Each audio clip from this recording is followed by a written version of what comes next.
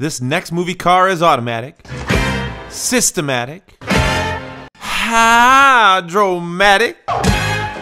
It's a Grease Lightning! This is the actual screen-used car from the movie Grease, yet another iconic movie car from famed Hollywood designer George Barris. It started as a 1948 Ford Deluxe Coupe. They cut it to make it a convertible. And this Ford is powered by a Chevy 350 V8, a set of dual quads, and a hydromatic transmission. All of the body modifications were done with steel and not fiberglass, except obviously for the plexiglass hood. This car had been missing from the public's eyes for decades. It belonged to a private New York movie car collector who had it sent to California and have it restored by one of the original people who built the car.